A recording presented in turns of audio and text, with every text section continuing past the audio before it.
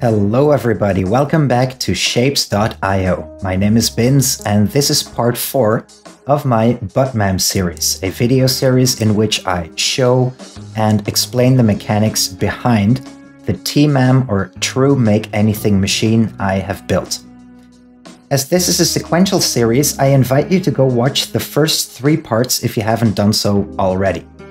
Now, while the previous videos served as introductions and presented some theoretical concepts of the machine, today will be the first time in which we're gonna dive in and look at the actual factory itself. Now, previously I talked about the 5-piece approach. This means that the factory will try to assemble the final shape from 1 up to 4 pieces or components, plus an optional 5th layer.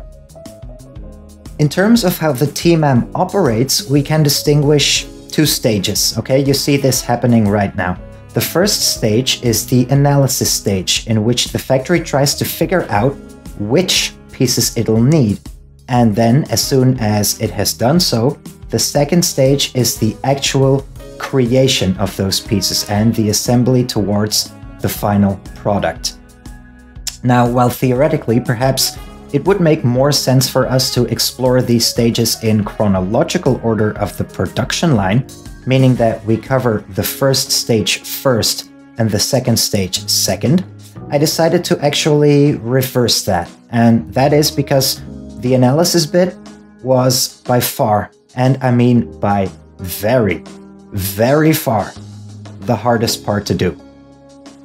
Once the machine has figured out which pieces it needs, then the actual assembly part is a true cakewalk in comparison. And since this series is meant to progress, I figured perhaps it makes more sense to go over the easier parts first, because that way you are eased into it and we can gradually move on to deeper waters together as we progress through the different videos, as we progress from one video to the next, okay? And in that sense, today, we're going to start at the finish. Shall we have a look? So, first of all, I'm going to zoom out, and here it is. This is the physical part of the factory, which does the actual assembly of the 4 pieces. And as you can derive from this overview right here, I have 4 machines, and logically, each one is responsible for one of those pieces.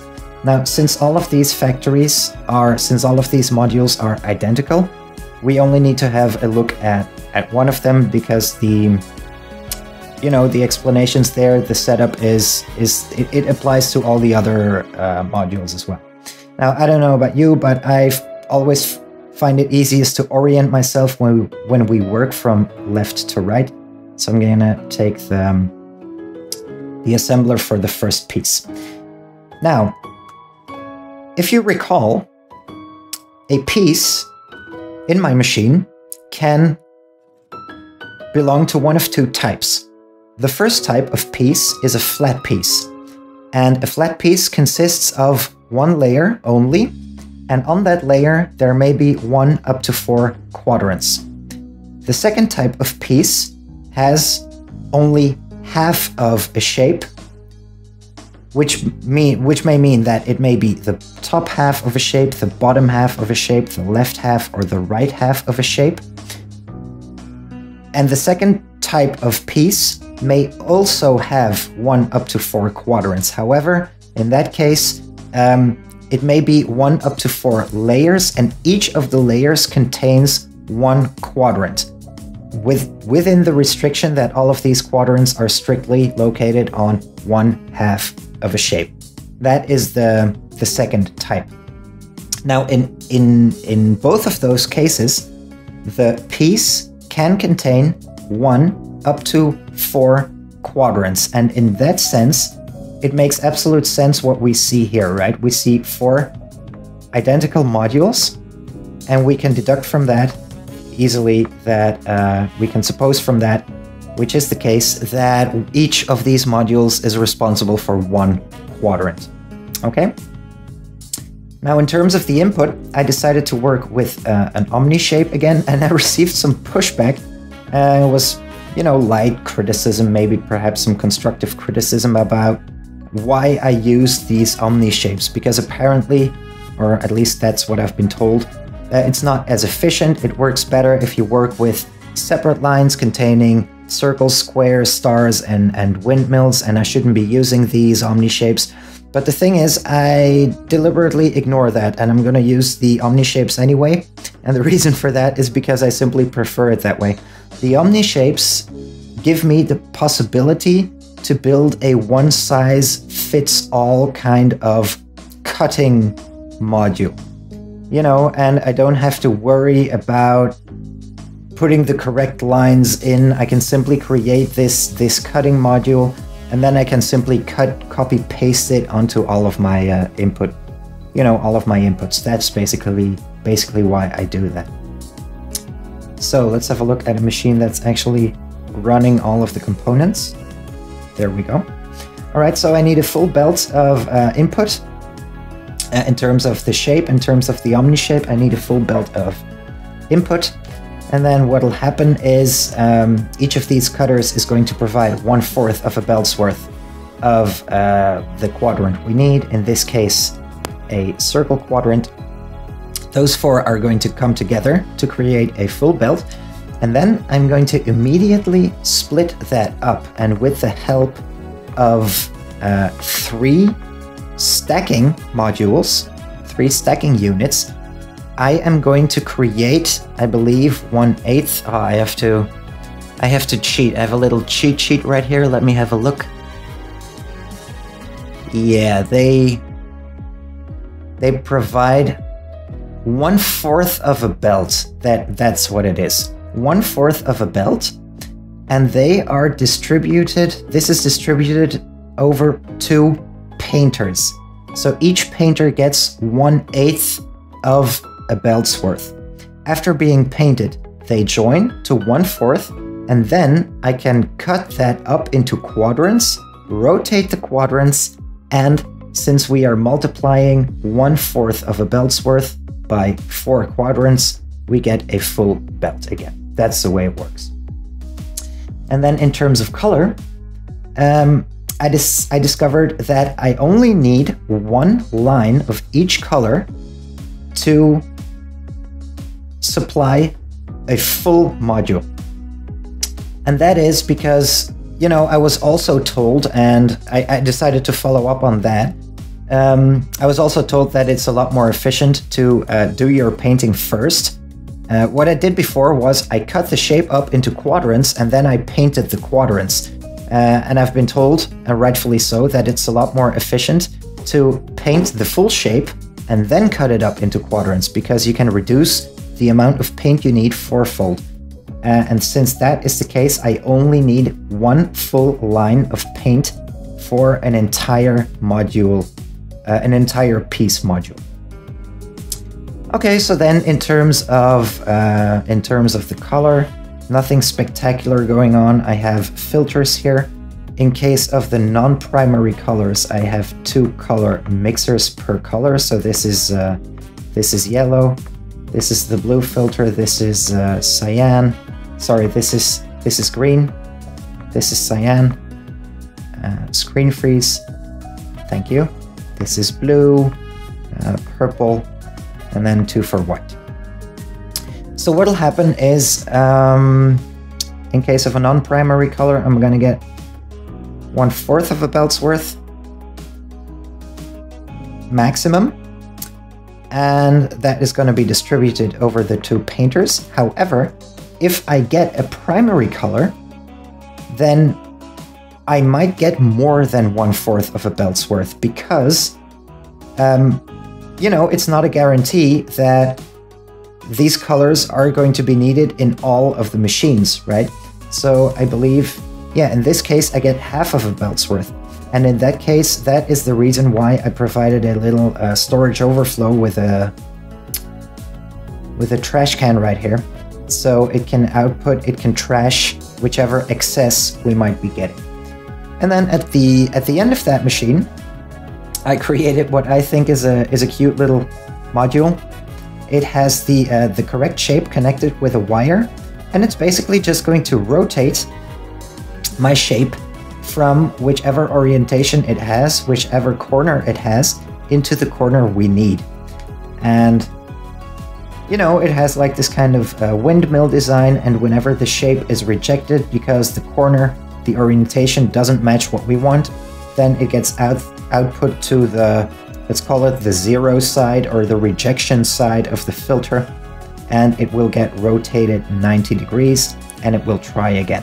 And after a maximum of 3 tries, we will get the correct orientation of that shape, the correct corner, 100% of the time, and a full belt is being output.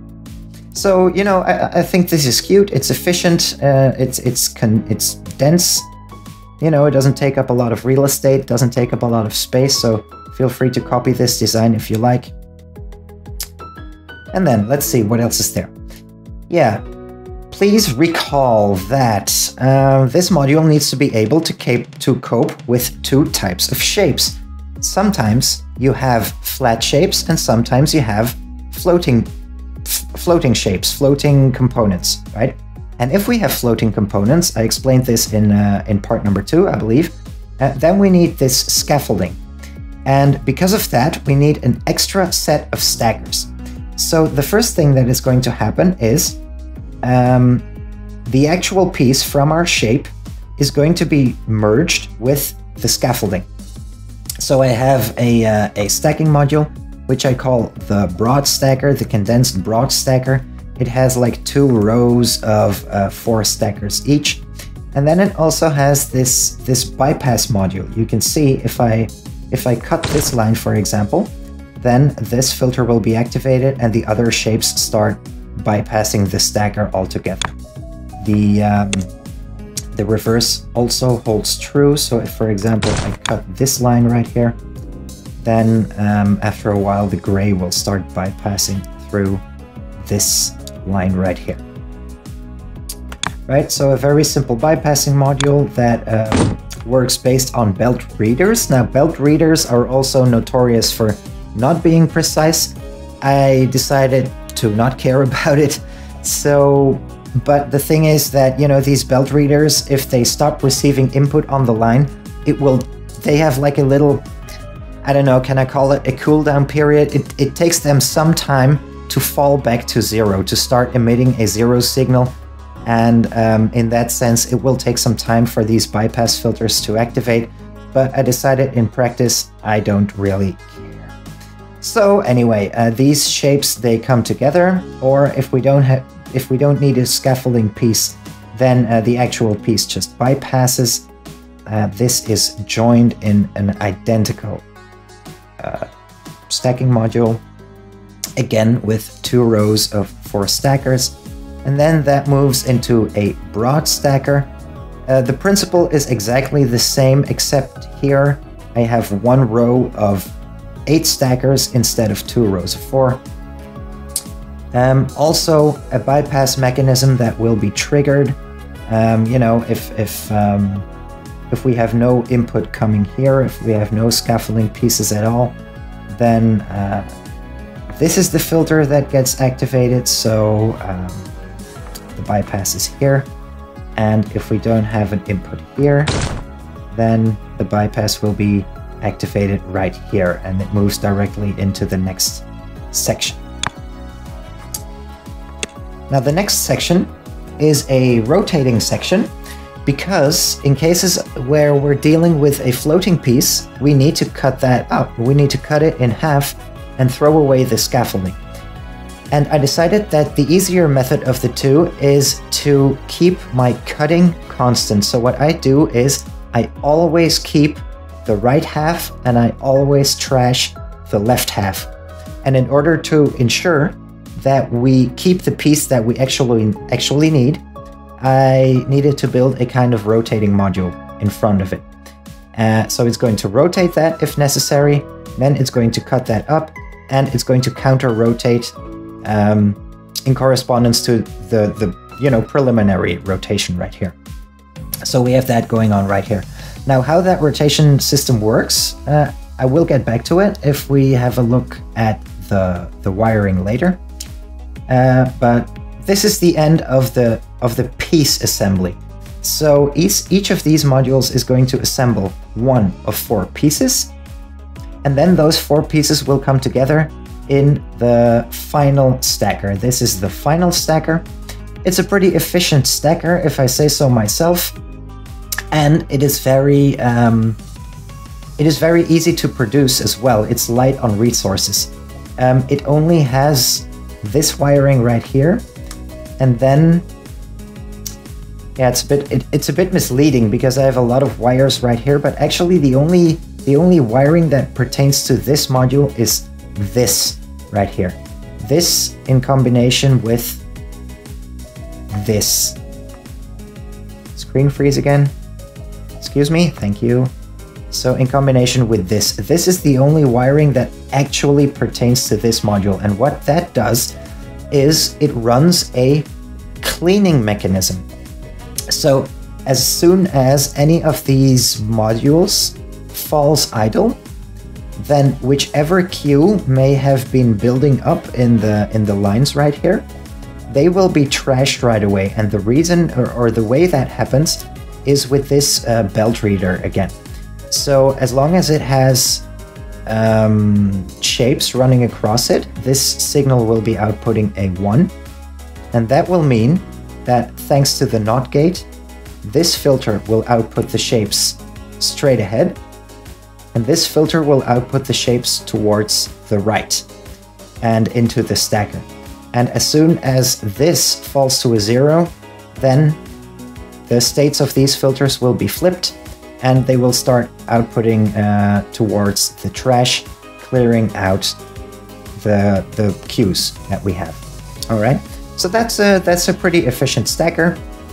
These stacking modules, they stack the piece together, and as we can see, we get the end result after that has been processed. Now, there is a thing. Oh yeah, and then sorry. First things first. The final piece might be the 5th layer, which we discussed in previous videos. I just took the closest thing I could get, which is this circle right here, this circle piece, and I run that into this module if needed. Now, that is the physical bit, so I suggest let's have a look at the wiring bit. The wiring bit is going to be a bit more interesting, I think. So we get our pieces. First of all, we get our wires that come out from the analysis stage, right? The analysis stage, that's a whole different concept altogether. So after analyzing those pieces, they get output here. We are going to disregard this line for now, but the 4 pieces, they connect here, and each one of these pieces runs into one of these modules, right? So let's have a look at this one again. Now, remember, we can have 2 types of pieces. One type is like this one, it's a floating piece, right? And the other type is a flat piece. And the modules need to be able to handle both of those. And the way it does is with this initial module right here. What it's going to do is this is going to determine whether we are dealing with a floating piece or a flat piece. And the way it does that is actually super simple. It's ridiculously simple. The only thing we need is an unstacker.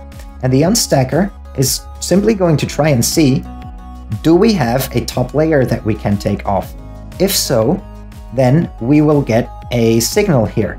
And that will trigger this transistor, or that will activate this transistor, and the signal is output towards the top. If we have a flat piece, well, let's demonstrate that. So if we have a flat piece, let's say like so, then there is no top layer to unstack, so we will get a null signal right here, and thanks to the NOT gate, that will trigger the bottom line, and the bottom line will run here. And the thing is, if we are dealing with a flat piece, then our individual quadrants are obtained by cutting the piece, right? So the signal needs to run into cutting modules over two levels, right? But if we are dealing with a floating piece, then our individual quadrants are obtained by unstacking, and that is why, if that is the case, we run the signal into an unstacker, and each of the unstackers gives me one of the needed quadrants. Additionally, if we are dealing with a floating piece, we need the scaffolding. So what I do is I take the top layer off, I turn it gray, because, you know, it's easier that way. And I'm going to rotate that diagonally. So, and now I need to pay attention. The top piece, the piece of the top layer, the quadrant of the top layer is actually the top left one, but it is displayed as top right because I have rotated my signal once here. So this is actually the top left quadrant, and in that sense our scaffolding piece is going to be the bottom right quadrant. There we go. There is the bottom right quadrant, and the bottom right quadrant of our scaffolding connects to all of the 4 modules. Because if you recall from one of the previous videos, I told you that the scaffolding piece needs to be the same for all of the layers, right? So it is connected to all of the modules. And then the actual individual quadrants of the actual shape, they just run regularly into the modules, you know, one line for each module. So let's have a look at what else there is. So we follow this line, and then I had a screen freeze again. Then the first thing I do is I create a full piece, which you can see right here, by stacking this quadrant on top of itself, first diagonally, then with a 90-degree rotation. That's how we get the full shape. And by having the full shape always, I can ensure that the analyzer gets the correct signal without having to rotate the shape any further. So regardless of what the orientation of this quadrant is, regardless of which corner it is in, I can always run it through this module and get the output right here. So we get the color output, which runs down into the filters. We'll get back to it. And the shape output, which runs to the top. I cut it up so that I always get the top right. And this signal is then connected to, to the cutters right here. So it always gives me the top right quadrant. Then let's follow the color signal. So this is very simply connected to comparing units. The comparing units are connected to the filters. So if we have a yellow signal, for example, then these filters will open up and they will start mixing green and red and outputting yellow. So that's a very simple setup. Next, what do we have here? If we have a gray shape, then the shapes need to bypass the painters, right? So that is what this does.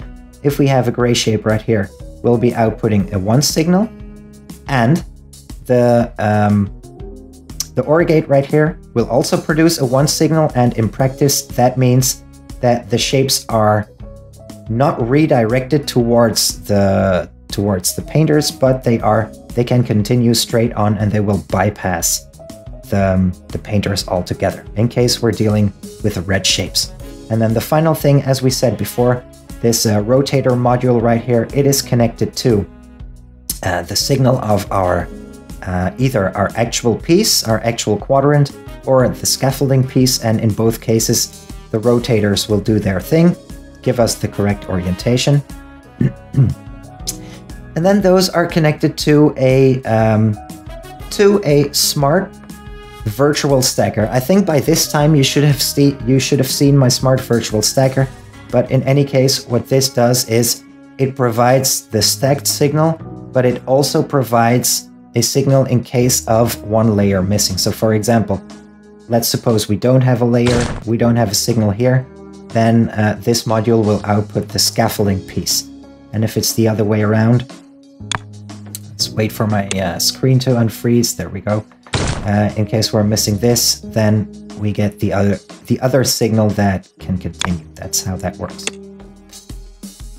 Okay, so the signal is stacked virtually. It meets up with the other one, is stacked virtually there as well. Meets up on the next layer right here, is stacked virtually again. Meets on the next layer, etc. And is connected to the stackers. Excuse me. Now, what else is there? The modules, the bypassing modules of these individual stacking units is actually very simple. As I said, it works with the belt readers, which is not the most accurate, but which is absolutely accurate enough for my purposes. So what it does is it checks these belt readers, and if either we have either this belt reader or this belt reader active and this belt reader or this belt reader active, then that means we have input on both sides and we use the stacker. If we cut this line, for example, then this will become a 0, and because this is an AND gate, this will become a 0, and that will put all of the filters into bypass mode. Now these modules also have a cleaning mechanism, right? Cleaning up the queue that we may get, right? So we have additional filters connected. This is the cleaning filter right here on one side, and where's the cleaning filter on the other side? You know what? I don't think I have one. Oh yeah, it's right here. Here it is. There we go. So that has a self-cleansing mechanism as well. Let's connect this again. There we go. Is there anything else I need to talk about? Yeah, it just works the same right here, works the same right here, but the layout is different, it's broad. Now, an interesting thing maybe to have a look at is that in this particular case, my piece has 2 layers, okay? We can see this right here, it has only 2 layers. However, I have 4 scaffolding pieces regardless. And I decided to do that because it massively simplified my setup. My setup this way is a lot more straightforward, and it actually makes no difference in the end. So I have connected my scaffolding piece to all of my 4 layers, regardless of how many layers my actual piece has. So what we see happening here is that we have no production of an actual piece, but we do have production of a scaffolding piece, right? And here, it's going to create a 2-layer scaffolding piece. And that is going to connect with a 2-layer actual piece, and that is going to elevate the actual red quadrants right here to layers 3 and 4, even though we need them on layers 1 and 2, right?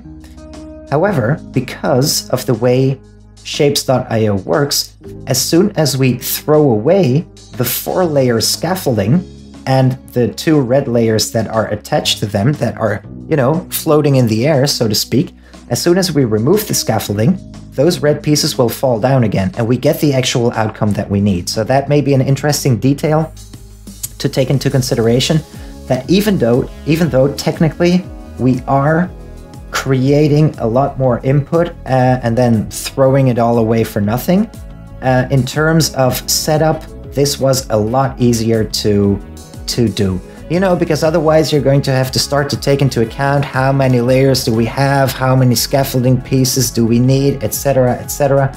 So in terms of my wiring setup, you know, hooking all of that up to the machines and let it do its thing, it comes down to the same thing in the end. And in that way, in that sense, I preferred this method, where technically we have needless complexity in the way our shapes are produced. Okay. Now, another interesting thing I wanted to talk to you about, and I hope you remember my previous video where I talked about encoding signals. Because I'm going to show you an example of a signal that has been encoded. I'm going to go back to the wiring layer, And we're going to go back to the beginning of our module, which in this case is right here, okay? I haven't talked about this piece right here yet, this module right here. So, if we are dealing with a floating piece, then it means we might need to rotate the piece in order to cut it, right? And here's what happens. If we get a floating piece, then the signal is output right here. And I'm going to unstack the quadrants and I'm going to restack them again. And the reason I do that is because I want all of my floating bits to fall down as much as they can, so that I have, you know, all of the pieces on the bottom layer. And that is going to tell me the orientation of my piece. So in this case, we have the top two pieces, you know, but the left one is floating. In the unstacked and restacked bit, the signal, the quadrant has fallen down to the lower level, to the lowest level.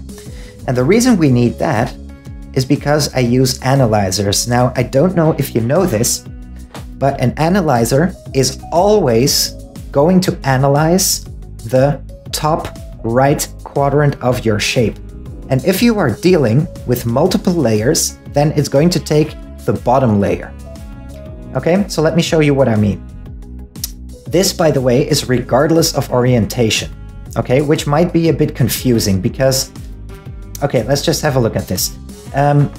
If we put this machine upright, we can tell that the top right corner is being analyzed. However, if we rotate it like so, it might seem like the bottom right is being analyzed, which is not the case. Okay, so let's have a look at, let's connect some shape,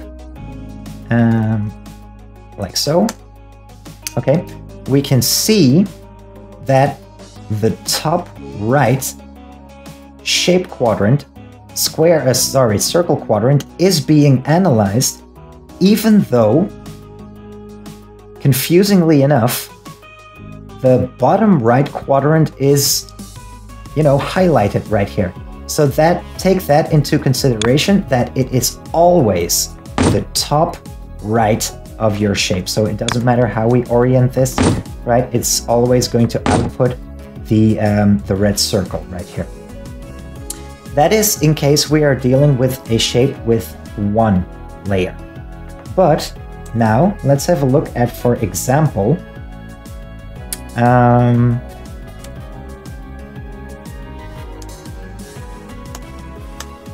there. Let's have a look at this shape instead.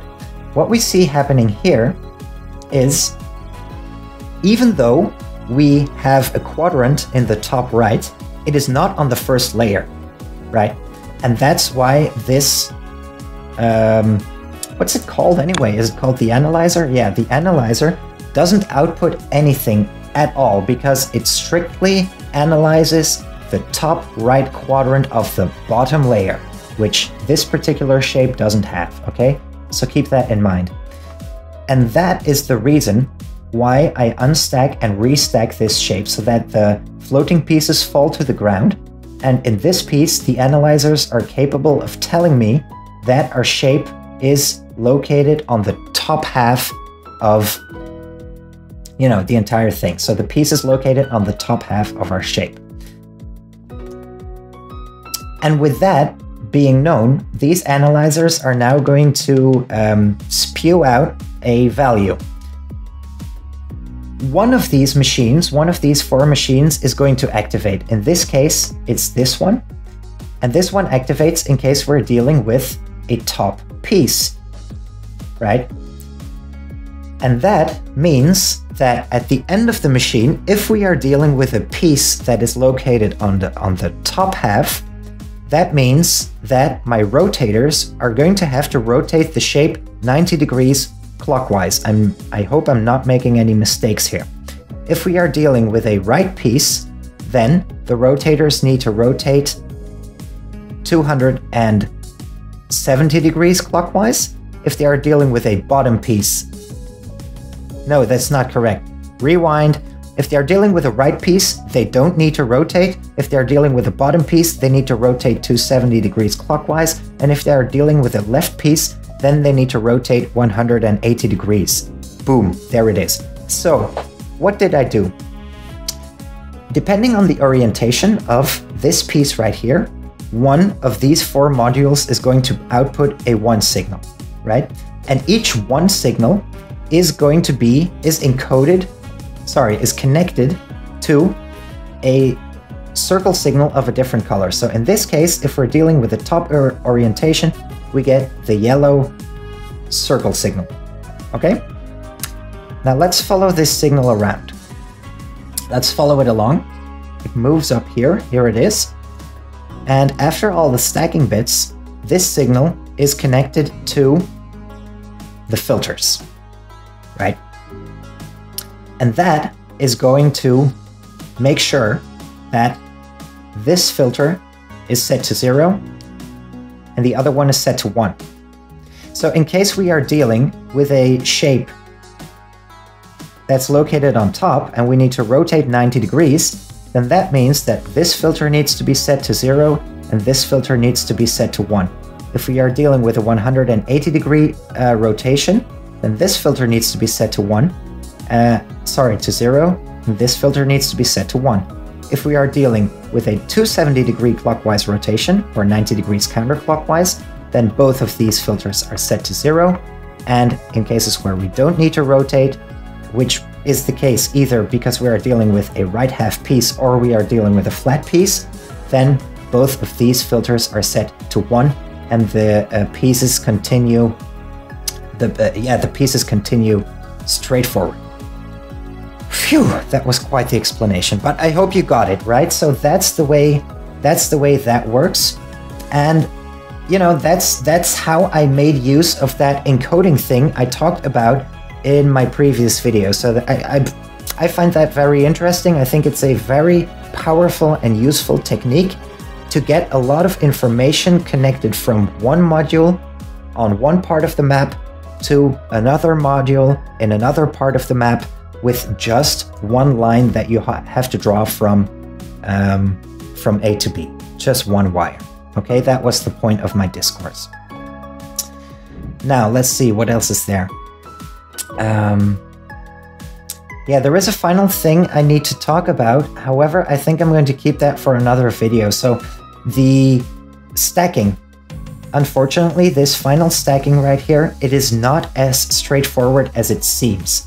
It is not, unfortunately, it is not as straightforward as connecting the first piece to the first module, the second piece to the second, the third to the third, etc. Sometimes I may need to redirect these pieces into different modules, and that's what these filters do right here. But I think it's best if we kept that for another video, right? So I have these modules, I have these lines, and they're going to determine how these shapes are going to be redirected, how these pieces are going to be redirected, if at all. But that will be for some other time. I think we're going to leave it at this. So I hope I talked about everything without mumbling too much. I know I slipped up a couple of times, but I hope all in all everything was clear. So 5 pieces, basically this is just a regular MAM when you think about it. You know, it has the 5 pieces, and if you're dealing with any shape that a regular MAM can handle, then each of these will just do a layer. That's what it comes down to, right? So this is basically just an MAM, a regular one. And all of the, let's say, the T part, the true part of the MAM, is found within the wiring module. So that's what it is. Nothing too difficult, I think, nothing too strenuous on the brain. That's how that works. I hope you are excited for the fifth part of the series, because it's going to start getting more complicated. Excuse me. It's going to start getting more complicated as we move ahead, as we progress through the series. I hope you found it interesting. I hope you had a fun time watching. Thank you for watching. I look forward to the 5th part. I hope you do too as well. I hope to see you then and there. So have a lovely day. Thanks again. Take care. Bye-bye.